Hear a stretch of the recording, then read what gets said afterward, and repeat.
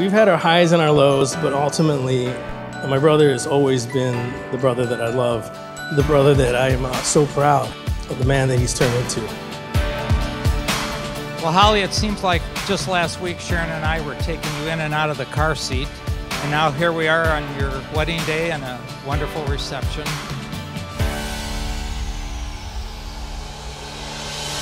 Holly's been the best older sister I could have ever asked for. She's helped me dress for events. She's done my makeup. She told me she wouldn't have time to do my makeup on her wedding day, but I knew she'd give in. We were just hanging out at the bar, just having a good time, and I look at the phone, and all I see is Holly Applegate calling. And he looks down and he goes, "Whoa, you gotta take this." I was like, "Who's this?" He was like, "It's Holly."